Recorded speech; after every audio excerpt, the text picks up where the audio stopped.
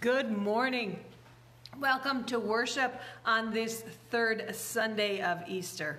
I'm Pastor Kathy Nygaard. I am the pastor for the Granville Norwich Lutheran Parish, which is First Lutheran Church in Granville and Norwich Lutheran Church in Norwich.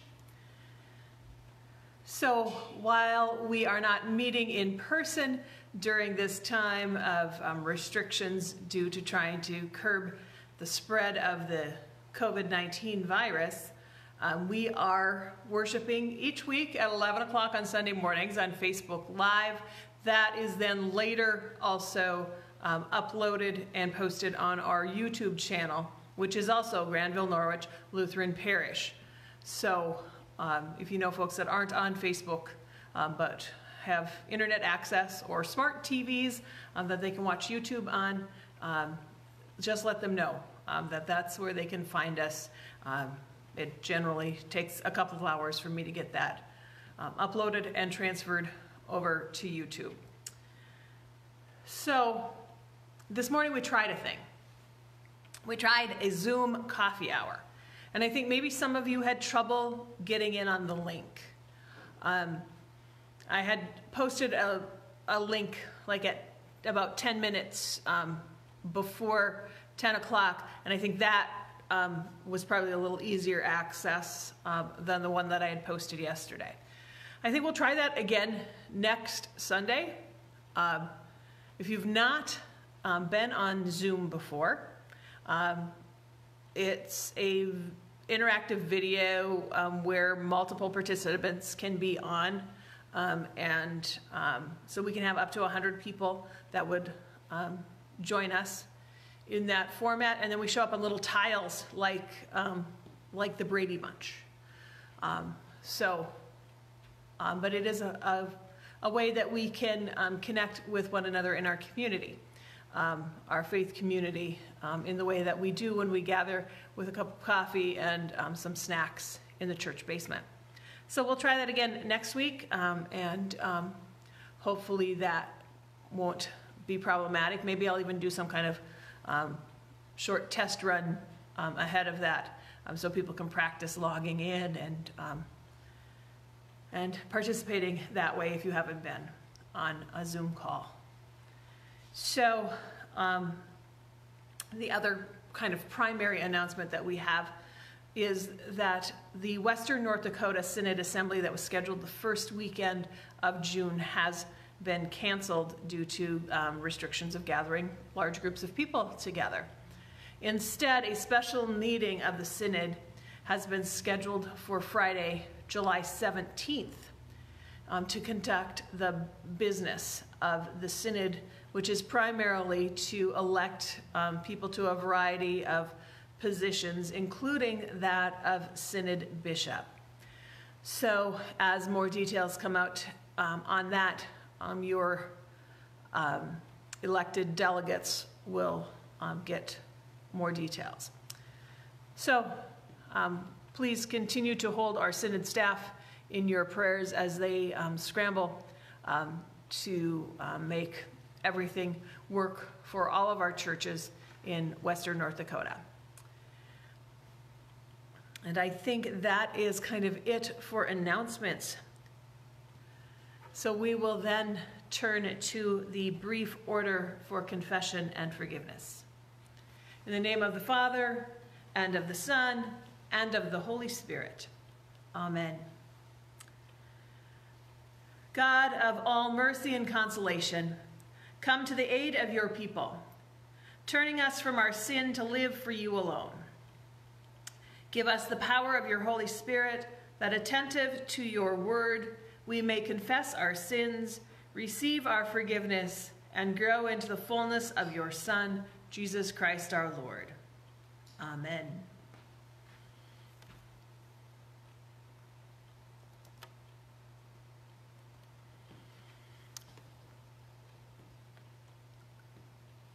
Let us confess our sin in the presence of God and of one another. Gracious God, have mercy on us. In your compassion, forgive us our sins, known and unknown, things done and left undone. Uphold us by your Spirit, so that we may live and serve you in newness of life, to the honor and glory of your holy name, through Jesus our Lord. Amen.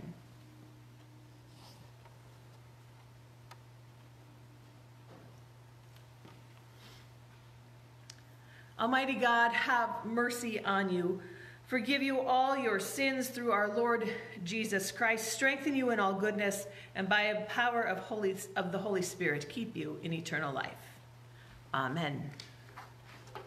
Our entrance hymn today is "We Know That Christ is Raised."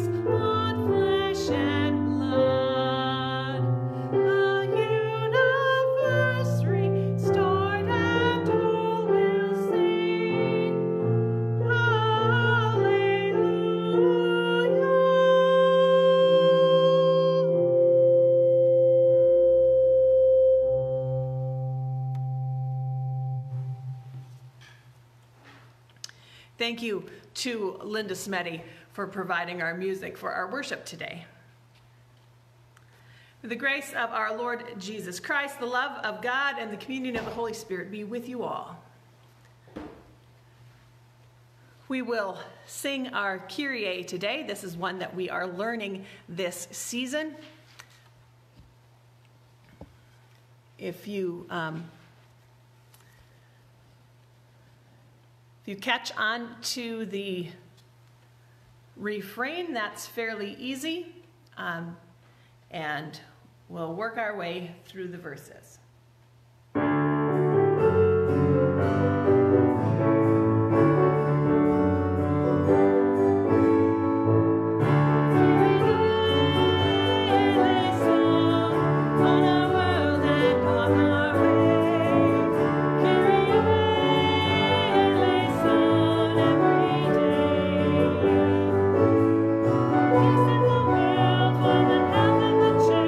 For the unity of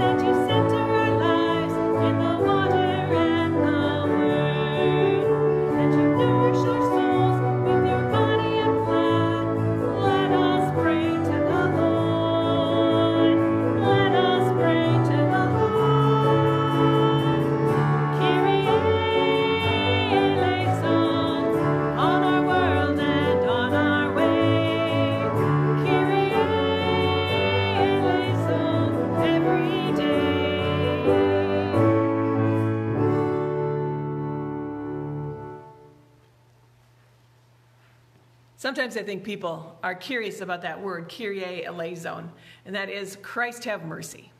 Christ have mercy. Those are the prayers that we pray as we begin our worship together. Now we'll turn to our prayer for the day. Let's pray that together. O God, your Son makes himself known to all his disciples in the breaking of the bread. Open the eyes of our faith that we may see him in his redeeming work, who lives and reigns with you and the Holy Spirit, one God, now and forever. Amen.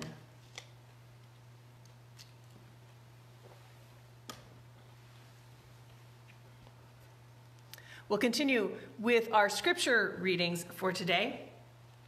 Our first reading for today, like all of the Easter season, we substitute readings from Acts, from the early Christian church, instead of Hebrew texts from the Old Testament.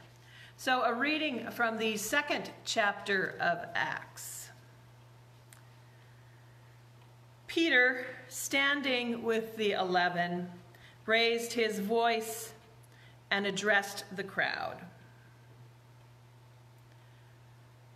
Therefore, let the entire house of Israel know with certainty that God has made him both Lord and Messiah, this Jesus whom you crucified. Now, when they heard this, they were cut to the heart and said to Peter and to the other apostles, "Brothers, what should we do?"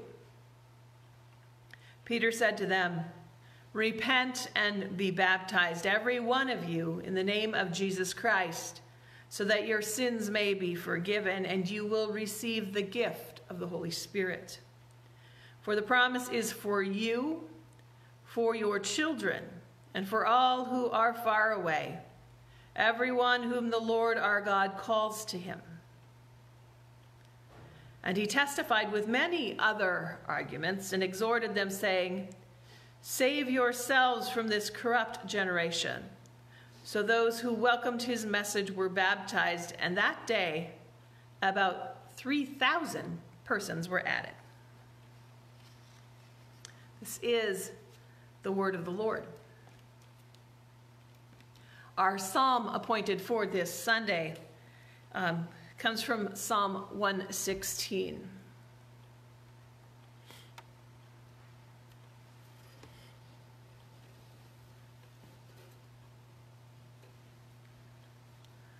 I love the Lord because he has heard the voice of my supplication, because he has inclined his ear to me whenever I call upon him. The cords of death entangled me. The grip of the grave took hold of me. I came to grief and sorrow. Then I called upon the name of the Lord. O Lord, I pray you, save my life. How shall I repay the Lord for all the good things he has done for me? I will lift up the cup of salvation and call upon the name of the Lord. I will fulfill my vows to the Lord in the presence of all his people. Precious in the sight of the Lord is the death of his servants. O Lord, I am your servant. I am your servant and the child of your handmaid. You have freed me from my bonds. I will offer you the sacrifice of thanksgiving and call upon the name of the Lord. I will fulfill my vows to the Lord in the presence of all his people, in the courts of the Lord's house, in the midst of you, O Jerusalem. Hallelujah.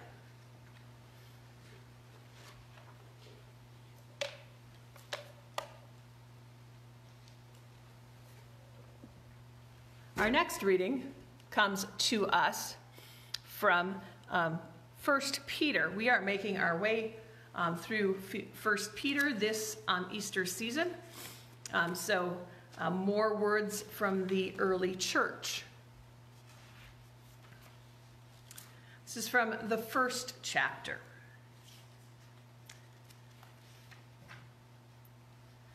If you invoke as Father the one who judges all people impartially according to their deeds, live in reverent fear during the time of your exile. You know that you, were ransomed from the feudal ways inherited from your ancestors, not with perishable things like silver and gold, but with the precious blood of Christ, like that of a lamb without defect or blemish. He was destined before the foundation of the world, but was revealed at the end of the ages for your sake. Through him you have come to trust in God, who raised him from the dead and gave him glory, so that your faith and hope are set on God. Now that you have purified your souls by your obedience to the truth, so that you may have genuine mutual love, love one another deeply from the heart. You have been born anew, not of perishable, but of imperishable seed, through the living and enduring word of God. Again, this is the word of the Lord. During this Easter season, for our gospel acclamation, we are singing Halle, Halle, Halle.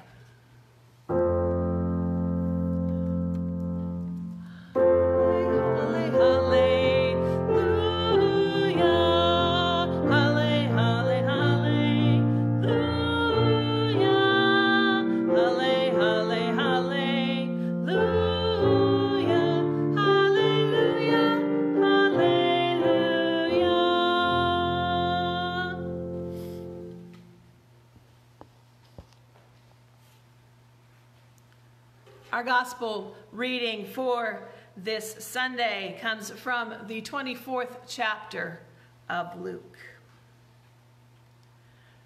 Now, on that same day when Jesus had appeared to Mary Magdalene, 2 disciples were going to a village called Emmaus, about 7 miles from Jerusalem, and talking with each other about all these things that had happened. While they were talking and discussing, Jesus himself came near and went with them. But their eyes were kept from recognizing him. And he said to them, "What are you discussing with each other while you walk along?" They stood still, looking sad. Then one of them, whose name was Cleopas, answered him, Are you the only stranger in Jerusalem who does not know the things that have taken place there in these days?" Jesus asked them, "What things?" They replied, "The things about Jesus of Nazareth, who was a prophet, mighty in deed and word before God and all of the people, and how our chief priests and leaders handed him over to be condemned to death and crucified him. But we had hoped that he was the one to redeem Israel. Yes, and besides all this, it's now the 3rd day since these things took place. Moreover, some women of our group astounded us. They were at the tomb early this morning, and when they did not find his body there, they came back and told us that they had indeed seen a vision of angels who said that he was alive. Some of those who were with us went to the tomb and found it just as the women had said, but they did not see him." Then Jesus said to them, "Oh, how foolish you are, and how slow of heart to believe all the things that the prophets have declared. Was it not necessary that the Messiah should suffer these things and then enter into his glory?" Then, beginning with Moses and all of the prophets, he interpreted to them the things about himself in all the scriptures. As they came near the village to which they were going, Jesus walked ahead as if he were going on. But they urged him strongly, saying, "Stay with us, because it is almost evening and the day is now nearly over." So Jesus went in to stay with them. When he was at the table with them, he took bread, blessed it, and broke it, and gave it to them. Then their eyes were opened, and they recognized him, and he vanished from their sight. They said to each other, "Were not our hearts burning within us while he was talking to us on the road, while he was opening the scriptures to us?" That same hour they got up and returned to Jerusalem. And they found the 11 and their companions gathered together. They were saying, "The Lord has risen indeed, and he's appeared to Simon." Then they told what had happened on the road and how Jesus had been made known to them in the breaking of the bread. This is the gospel of the Lord. Grace and peace to you from our risen Lord and Savior, Jesus Christ. Sometimes I just need to take a break from social media. During the course of time, the reasons for that can be varied. Oversharers, divisive political vitriol, too many photos of elaborately plated food, all of those copy and paste things or other general stupidity. But recently, I've decided that I can't watch and read about the variety of ways that people are exercising during this time when people are staying at home more and gyms are closed. Of course, that's because it induces a certain level of guilt because I have been on a long-term fast from working out. But once upon a time in a land far, far away, that wasn't the case. For decades, I played team sports year-round. And believe it or not, I have actually completed 2 half marathons. Which means there was a time when I was accustomed to walking regularly and sometimes at great distance. So when our gospel text for today leads off with a mileage count for the trip to Emmaus, that tells us something, that tells me something. But first, let's look at some other details. Particularly in this time, I am appreciative that Luke helps us figure out what day of the week it is.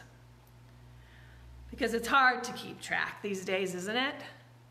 On Thursday morning, I got up, went to take my medications, only to find an empty slot for Thursday, meaning that somewhere earlier in the week, I'd miscalculated taking a double dose. Fortunately, there was no ill effects to that. But I have been tempted to program Alexa to tell me what day of the week it is when I get up in the morning. Here in Luke, he tells us that it is the same day, which draws us back into the story a little bit further, where we learn it is the first day of the week, or Sunday, just like it is today, in case you've somehow lost track. But it wasn't just any Sunday. It was a super extraordinary Sunday. It was the first Easter Sunday, when Mary Magdalene and some of the other women had gone to Jesus' tomb, found it empty, and heard the words of the angel saying, "He is not here, he is risen." The women ran back to tell the other disciples all about it, but nobody believed them. Now it is later in the day, and we find 2 of Jesus' followers, Cleopas and someone who doesn't even warrant a name drop, walking along the road to Emmaus, talking about everything that has happened since Thursday when Jesus was arrested, and Friday when he was sentenced to death on a cross and laid in a tomb, and all of the hullabaloo that went on this morning with the empty tomb. As they are walking and talking, we learn that Jesus himself came near and went with them, but their eyes were kept from recognizing him. It's curious to me, in the variety of resurrection appearances, how Jesus is not readily identifiable, even to his closest friends and followers. Maybe it was simply because they absolutely, beyond a shadow of a doubt, knew that he had died on that cross. Perhaps he somehow looked different. But here Luke says that their eyes were kept from recognizing him. And through the entirety of the story, it appears that their eyes never do function in the way they normally do, to see things. Rather, it is their ears and their hearts that perform the function of recognition, of seeing as in understanding. So let's get back to that mileage thing. We hear that the distance between Jerusalem and the village of Emmaus is 7 miles. For us 21st century North Dakotans, it is a mere skip and a jump, less than the distance between Granville and Norwich. A couple of minutes. But in the first century, for Cleopas and his companion on foot, that would be a journey of about 2 hours or perhaps longer. And these are two people who have just had their worlds turned upside down. They are distraught, disoriented, and when I am sad, it slows me down physically. And then Jesus comes near. Jesus doesn't just pop on the scene and announce, "Hey, I'm back, everything's gonna be okay." He doesn't pull off his wig and a fake mustache to prove that what the women reported earlier in the day is true. Rather, Jesus walks beside these people that he knows are grieving. They are mourning. Their friend, their teacher, their hope for the future is dead. They watched him die on a cross. They watched him laid in a tomb, and now they think somebody has stolen his cold stone body. One devastation after another, and Jesus hears them out. Jesus wants to know them, wants to know what's happening with them, and he walks beside them. Our God is the one who is willing to walk beside us, whatever our circumstances, however lost or confused or distraught or grief-stricken we may be. Jesus will walk beside us and accompany us in the particular details of our own story. And in the midst of it all, Jesus shares scripture with them. Those familiar stories of God's people throughout time, Moses and the prophets. It's not a rushed conversation or a sales pitch. It is at least 2 hours of shared story, back and forth. And when they get to Emmaus, it appears that Jesus plans to continue on his way. Because our God isn't pushy. Our God invites us into conversation and into relationship when we are open to hearing God's word. Jesus has engaged with Cleopas and the other, and they are not willing to just let him walk away. Instead, they invite him to share a meal and more conversation, to rest his head. And it is in that conversation, in that meal, that their ears and their hearts turn to the recognition of the Savior. It is hard to read this text and not think about Holy Communion. During this time when we haven't been gathering in person for worship, we have been fasting from Holy Communion. But that doesn't mean that we don't think about it while we worship at a distance from one another. And it doesn't mean that we don't miss it. And several of you have asked about some other ways to have communion, probably because you've seen some ideas online, like drive-through communion. We think about communion when we read this passage from Luke, because for centuries, our communion liturgy has been fashioned after this encounter with Jesus on the road to Emmaus.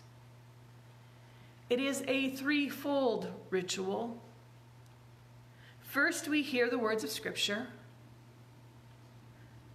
Secondly, that Scripture is interpreted to reveal Christ to us. And then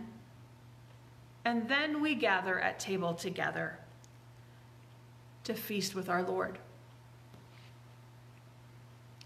And so theologically and practically, for that matter, I don't support the idea of drive-through communion, because communion isn't just an act in and of itself.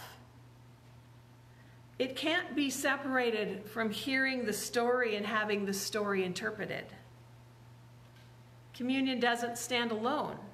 It's part of our whole worship service.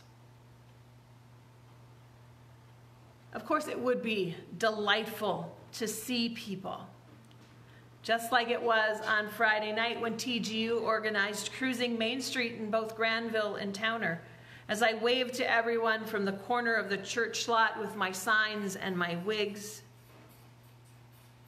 However, the procedures that would need to be put in place so I could dispense tiny little cups of wine and paper-like wafers through this time of hyper-sanitization feel like they would detract from any semblance of sanctity, failing to provide the sense of peace and assurance that we are seeking in that sacrament. And yet, while this gospel story provides the structure that we have patterned our Holy Communion practices after for centuries, that's not what happened on that first Easter Sunday as Jesus encountered Cleopas and his companion on the road to Emmaus. Jesus wasn't creating a template for future generations of his followers. Rather, Jesus was walking beside people who were confused and frightened and grieving. And he joined them at their table because that is where love and compassion are so often shared. It is where unexpected conversations take place. It is where we take our places side by side with one another. It's where holy moments occur. Here in the Gospel of Luke and its sequel, the book of Acts, when we hear about the early church breaking bread, it's part of a collective meal with people in close relationship with one another. They gather around the tables in their homes. You may have seen the cartoon posted on the parish Facebook page depicting a conversation between Satan and God, with the devil bragging that with COVID-19 he'd closed all of the churches, while God counters that on the contrary, God has opened a church in every home. The living Word of God encounters us on our journeys, even when we are fasting from the ritual of Holy Communion. Jesus shows up wherever the word is preached and proclaimed, even when we don't recognize him. The church is not closed. The church, just like the two on the road to Emmaus, is on the move. It is found in relationship, through listening with our ears and caring with our hearts, so that we may love one another. Are our hearts not burning within us as we seek to recognize our risen Lord? Amen.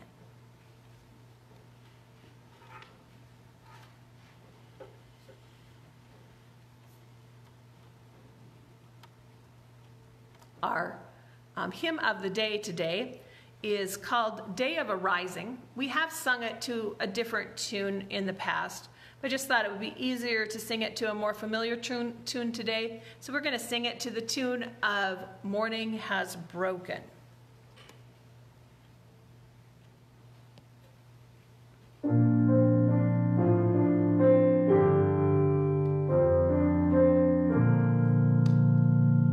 Day of arising.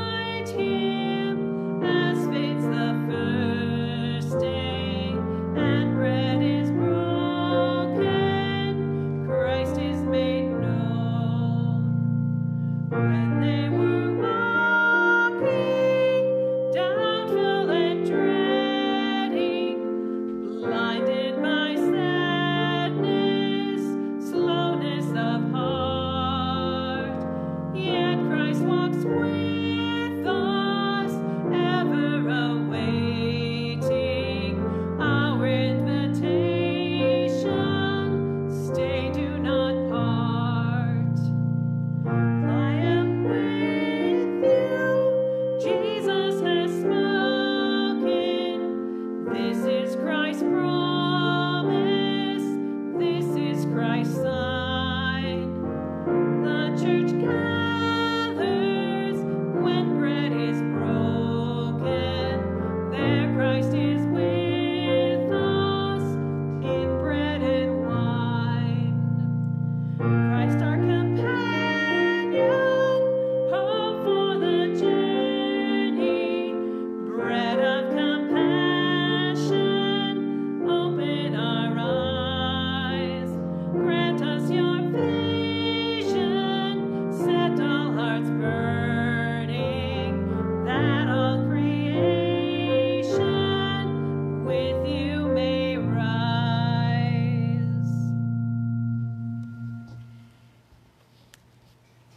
We are going to continue now with a blessing of the quilts here in First Lutheran Church. You can see all of the quilts beautifully displayed on the pews here, and there are some behind me as well, and off to the choir loft. So they are abundant, even though the quilters have not been gathering now for several weeks. They continue to make tops at their homes, so next season they will have plenty of materials to get busy with. But we are going to bless these quilts. They will be sent on their way for many purposes. Most of them will go to Lutheran World Relief. Some will go to our high school seniors. And also, you can see Linda down there in the corner. She's got our collection for Lent kind of got disrupted a little bit, but we have been gathering laundry detergent and dish soap for the Homeless Coalition in Minot. So we also have a couple baskets of those that we're going to bless for their purposes today. So I'm going to grab some water here before we go on. So I'm just going to let you admire the quilts for a while.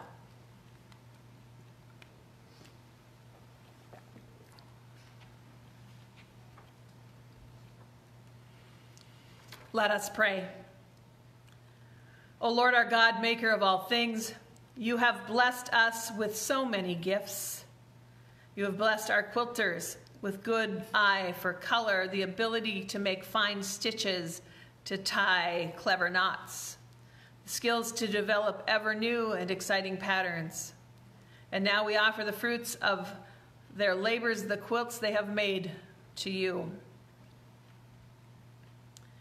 We dedicate these quilts and household supplies, trusting that your love will go wherever each quilt or supply is needed, making it more than just a piece of material or a collection of items, making each piece that has been created an expression of love.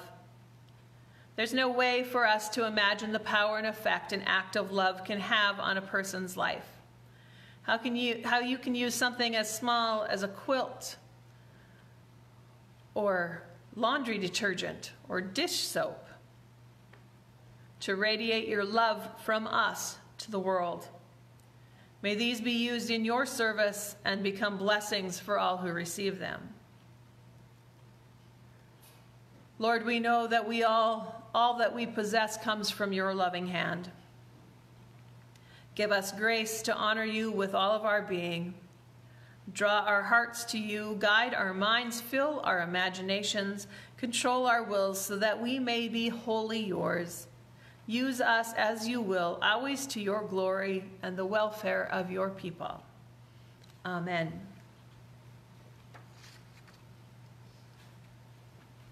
So some of the quilts here will also go to Metagoshi Ministries to support their fundraising activities with their quilt auction. And I don't know that our seniors have been over to select quilts. So if you're out there listening, Jared, John, you need to come and pick out a quilt. A couple of them will have some tags on them, so don't pick those, but just leave your name on the one that you would like. I want to be able to do some kind of blessing for those seniors as well. So we'll have to figure that out in the coming weeks.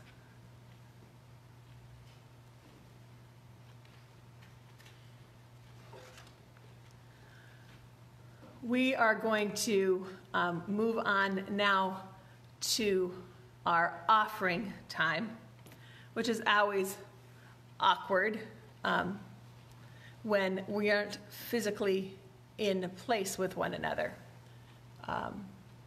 But there are many ways that we continue to offer our time and our talents and our resources to the Lord.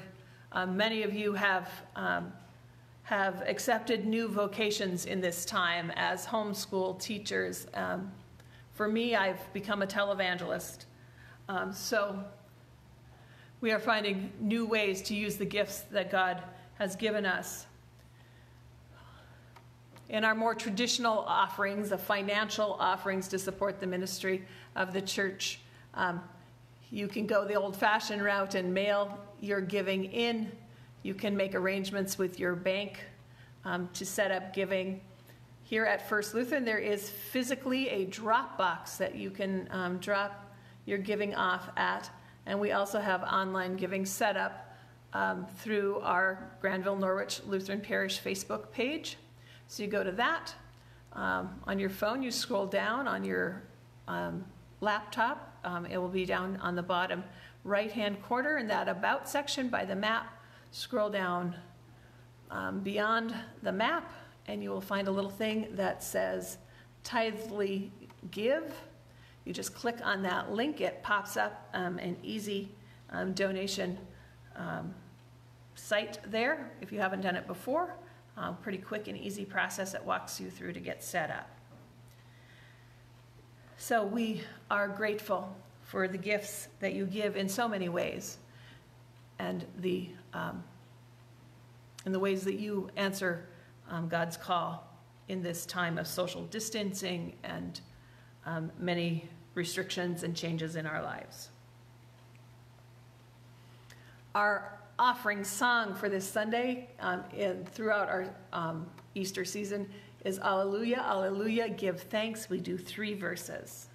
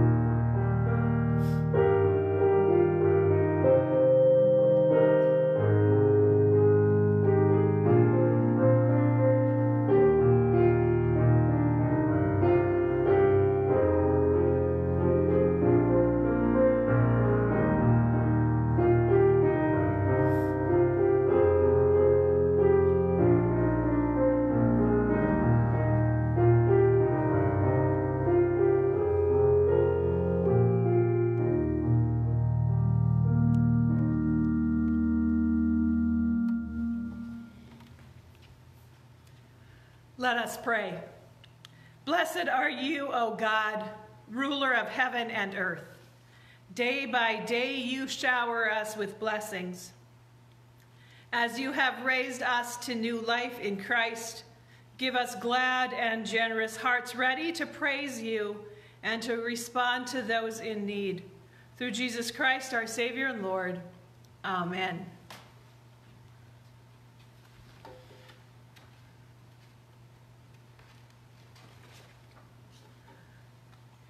We'll continue with the prayers of the church. I will end the petitions. Lord, in your mercy, you can respond. Hear our prayer.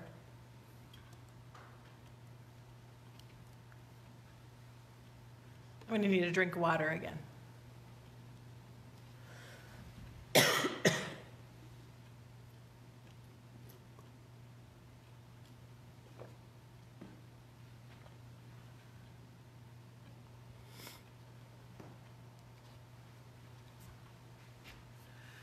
Uplifted by the promised hope of healing and resurrection, we join the people of God in all times and in all places, praying for the church, the world, and all who are in need.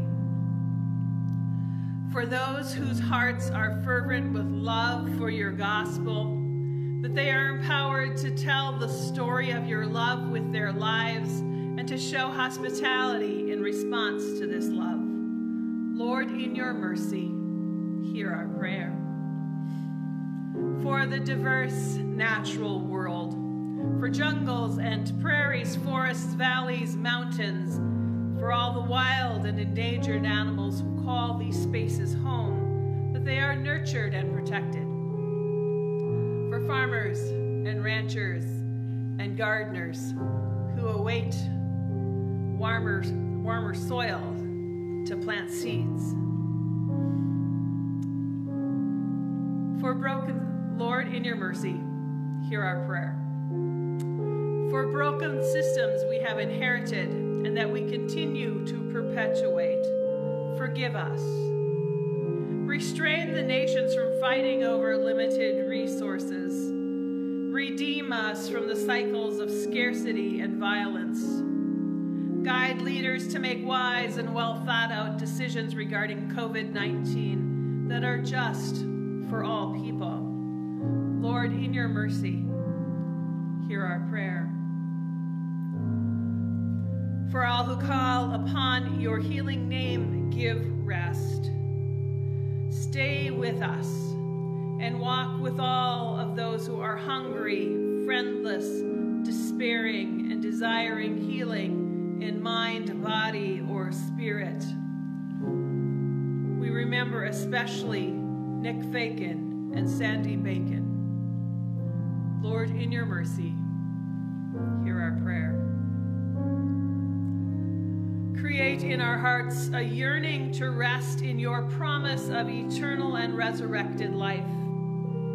Give us thankful hearts for those who have died, even as we look forward in hope of new life with you. Lord, in your mercy, hear our prayer. With bold confidence in your love, Almighty God, we place all for whom we pray into your eternal care through Christ our Lord. Amen.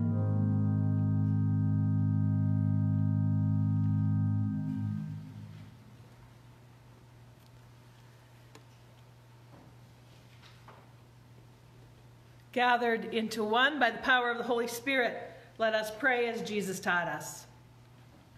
Our Father, who art in heaven, hallowed be thy name. Thy kingdom come, thy will be done, on earth as it is in heaven.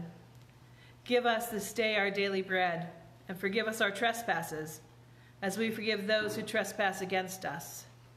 And lead us not into temptation, but deliver us from evil. For thine is the kingdom, and the power, and the glory, forever and ever. Amen.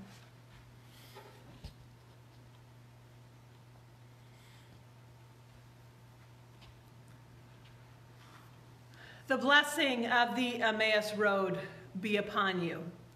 The blessing that shares sorrow's burden on the way, that wakes to hope because of story and hospitality. that is stirred to recognition of the stranger as Jesus, the way, the truth, and the life, whose spirit sparks and blazes in the world even today. Almighty God, Father, Son, and Holy Spirit, bless you now and forever. Amen. Our sending song today is Alleluia, Jesus is risen, and the tune is To Earth and All Stars, because I see someone out there who that's their favorite song.